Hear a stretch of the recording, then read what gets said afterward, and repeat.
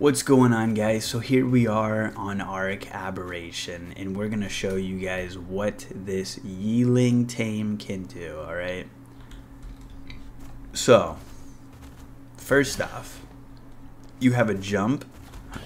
Okay, very simple and easy. You got a jump. It's really nice. You can sprint, you can walk. Okay, you can also, when you jump, if you press space again, it'll do like a glide thing, like a slow glide, kind of straight. And then also when you're in that glide, if you press shift, it'll like speed up and kind of like go downwards a little bit. All right, so it'll probably speed up and go pretty quick. We'll do it right here. So here's the normal glide. We can look all around. It's just kind of like, you know, gliding, going straight really slow. But as soon as we hold shift, then you know it'll like come down. You can do like some dives and pull up and whatnot. Pretty cool. Let's see what else we can do. So left click is going to be an attack, you know, like you're biting. As you can see, we'll do it right there where you can see it pretty well. And then let's see here. So if we left click, what will this do? Oh, okay, so that shoots. If we're in the air, we can shoot with the left, or I mean, sorry, this is right click, sorry. Left click was the bite, sorry. And then right click is going to be the shoot. All right, as you can see, we're shooting some of our feathers. And you can actually see how many you have. They're called the razors down there in that little square in the bottom left above our hotbar. So that's going to be like your ammo, your feathery ammo. Okay, so now let's go down and get it to the ground.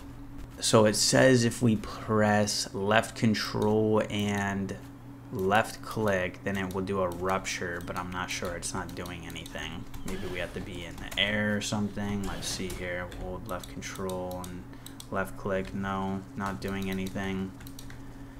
Let's see here. So we can cycle the feather type, all right, with left control plus right click. Doesn't look like it's doing anything. Not sure why some of the controls would not work for this guy, but yeah, it's not working. Let's see. Okay, so it says we can toggle aim mode. And we press C. Okay, so yeah, I guess that's aim mode.